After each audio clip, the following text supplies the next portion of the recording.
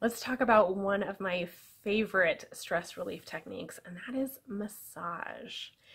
Now, there's this whole interesting mind body feedback loop that happens for all of us. So, we talked about how when you're holding stressful thoughts in your mind, your body goes into this sort of fight or flight response. And this whole series of things happens, right? Your heart rate speeds up, your blood pressure tends to go up, your breathing changes, the blood and energy are diverted away from your internal organs towards your larger muscles. You also have a tendency to sort of tighten those muscles. It's almost like we kind of do this thing where we're sort of curling up into a little self-protected ball, like we're almost going into this fetal position when we're afraid. And all that tension and stress really builds up in your body and can cause pain and discomfort. But beyond that, releasing the pain and discomfort from your body also helps release it from your mind. So they've actually done studies where they've proven that it's harder to hold stressful thoughts in your mind when your body is totally loose, limp, and relaxed.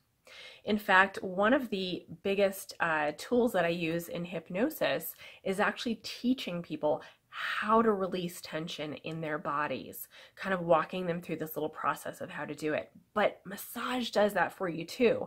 And so when you go, especially if you can get a professional massage, if you at all can do that, it really does make a difference. Working with a pro, they're trained to do this. They're trained to release that tension, and they're trained in, if you get a good massage therapist, they know where to look for the tension, they know where stuff's going to show up in your body, and there's this sort of intuitive process that happens, and it's just amazing.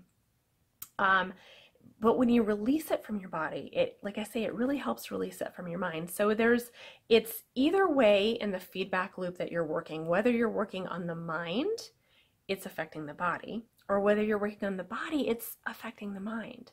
Now, if you work both of them together, that's even better. So obviously, I'm a big proponent of both massage and hypnosis. I think they're both amazing, but there's other mind-body stuff that you can do too.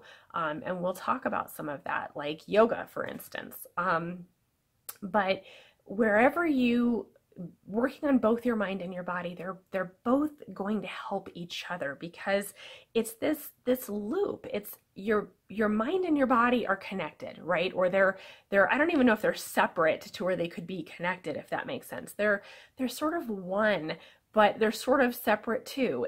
It's hard to explain, but your mind and your body are so connected. Either one affects the other very deeply. So if you can release tension in one, you're going to release tension in the other.